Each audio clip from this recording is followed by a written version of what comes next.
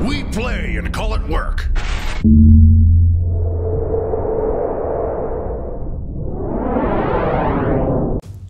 Hey folks, Janene from MiniWarGaming here with another how-to video for you.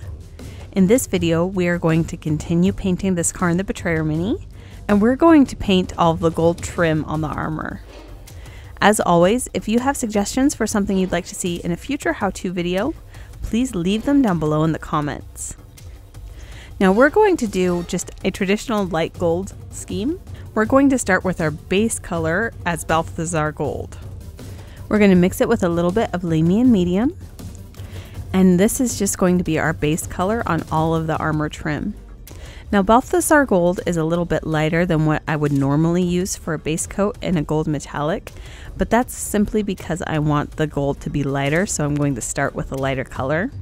However, because of that lightness, it's going to take us a few layers to really build up a nice opacity to our paint. And that's okay. We just want to go about it slowly. We want to add multiple layers after the previous one's dried until we build up the color. We don't want to put it on too thick. We don't want to gloop anywhere, especially with these metallic paints. If you apply them too thickly, they really start to look plasticky, and that's not what we're going for. Kharn, like almost any other Chaos Space Marine, has a lot of armor trim areas, so we're just going to go through and make sure that we catch them all. There's also a corn symbol on the bottom of his feet that I'm going to paint in this color, and just any other accent areas that I feel like I want to be a nice bright gold. After the Balthazar Gold, we're going to highlight with Gehenna's Gold. Now this color is going over quite a bit of the metallic trim. We're leaving that dark Balthazar Gold in just the areas that we want to have be our darkest shadow, and this is going basically everywhere else. And we really want to start concentrating with this layer and all of our next layers in bringing some light to any edge and to anywhere that would be catching the sun. Now this just depends on your paint pot, but my particular pot of Gehenna's Gold paint has a really interesting separation issue, and the medium that is used actually has a lot of really pretty reds to it, which I noticed as I was playing with the paint. However, one quick tip to kind of solve that is, first off, make sure that you really shake your paints before you use them, but also you can store them upside down, and that kind of helps the pigment and the medium blend together a little bit better versus just settling down to one area. And I don't necessarily store them upside down permanently, but if I know I'm going to be using a particular paint, I'll just grab it, and about 10 minutes before I'm planning on using it, I'll shake it up, and then I will turn it upside down and just let it sit there for a little while so I get a better distribution of pigment to medium. I find that these gold metals blend together pretty well. The colors kind of meld into each other. But as always, if there is ever a section that I feel like the two colors are too different from each other, I can go back with a little bit of my previous paint, make a mixture of the two, and kind of use that to help me blend the transition between them. And one thing I need to keep in mind is that there is a lot of this trim right around the eye area, and I can use that to my advantage by making sure that that area is really bright, which kind of draws the eye towards the face and makes it a focal point. So as I highlight, regardless of whether or not that particular area of the model would be in light, I want to make sure that I keep it really bright so that the eye is drawn right there. The next color I want to use is going to be Liberator Gold. I like this color a lot. I find it's a really interesting gold color. It's a little bit less saturated, it's got less yellow in it, it's a little bit more of a silver gold.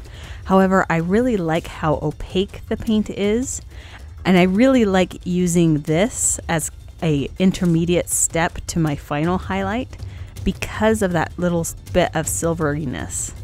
I like to highlight my golds with a final step of Runefang Steel, which you'll see later. And having this be a step right before it really helps the steel blend into the rest of the gold. But since this Liberator Gold color is so opaque and so silvery, I want to make sure that I'm applying it just to the very high points of the armor. I'm not applying this too thick. I don't want to change the color of the armor. I'm just kind of creating a base layer for my final highlight on the edges. Before I do my final highlight, I'm going to blend together a couple shades. My main one is going to be Seraphim Sepia.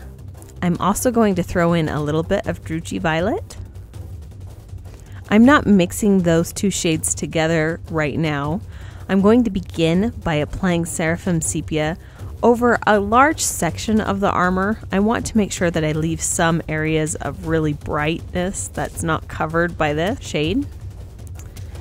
But this is going to help blend the colors together. It's going to help transition from armor trim to metal plate, and it's going to give a little bit more of a differentiation in my shadowed areas. I'm using Seraphim Sepia because this is going to sink into the cracks. It's going to give me a little bit of that shadow, but it's not really a dark color, and it's going to continue to let me have a really bright gold. And then while the Seraphim Sepia is drying, but before it dries completely, I want to just dot a little bit of the Druchii Violet color in my very darkest shadows. I just want to give those areas a slightly different tint. It's going to be very subtle. You're not going to notice it a lot. It is going to give just a little hint of a different color to those dark shadowed areas, which is going to make things look a little bit more interesting in those areas. All right, and like I said, our final highlight is going to be with the color Runefang Steel. I'm applying this as a very small line highlight just on the areas where I already applied Liberator Gold, just giving a final shine to those areas. I'm not necessarily trying to paint and change the color. I'm just adding a very bright shine. And even just adding a shine to a few spots is going to make everywhere around it seem brighter as well.